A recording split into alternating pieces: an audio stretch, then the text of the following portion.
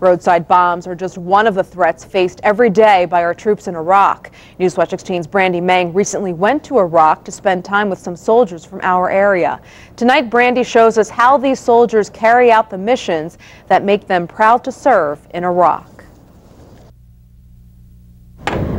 Soldiers with the Pennsylvania National Guard's 109th Infantry Unit are divided up into 3 camps in the western part of Iraq.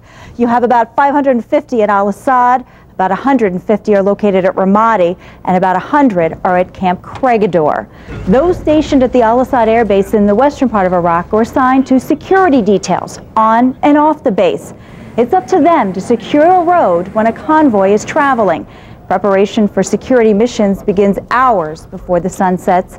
By mid-afternoon, soldiers are gassing up the vehicles, stocking up on food and supplies should the mission last longer than expected. Once the sun sets and darkness fills the sky, that's when the soldiers head out on their mission. Convoy missions like this one in the Al-Anbar province of western Iraq typically happen at night. The convoy could be transporting people, supplies, or vehicles. But regardless of the purpose, the National Guard members of the 109th Infantry are concerned with safety. Their mission is security. Right now we're checking out some new gravel piles. Could have IEDs in them, just making sure they're clear. This right here is Wadi 1. We're dismounting to clear it, looking for IEDs and mines. This video was taken by soldiers, willing to give us a small glimpse into what it's like on a midnight convoy. Part of their mission is clearing wadis, an area of land similar to what we would call a valley. Scouts move ahead of the convoy, making sure the route is clear of bombs and insurgents.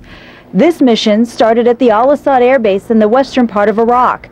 It's heading to Ramadi, and then turning around and returning back to Al-Assad. In all, it's about a 4.5-hour mission, if all goes according to schedule.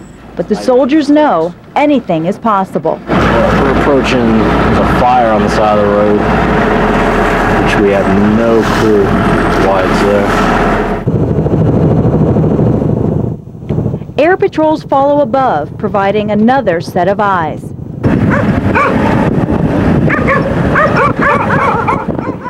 Wild dogs are one of many dangers that appear out of the night. On this mission, the moon helps light the way, but that's not the case on every convoy. Dirt paths and mounds of dirt create makeshift roads. At every wadi, every structure, soldiers get out and search the area. On this night, it's mission accomplished.